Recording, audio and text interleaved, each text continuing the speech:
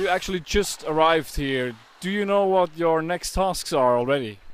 No, not really. No, I think I have some people helping me out now and just taking care of everything that needs to be taken care of. And tonight I'll go on the ice a little bit and get ready for tomorrow.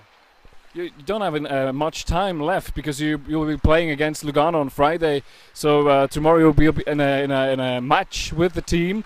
Is that something that even you as a pro makes a little bit nervous, or you're just too cool to get nervous in situations like that?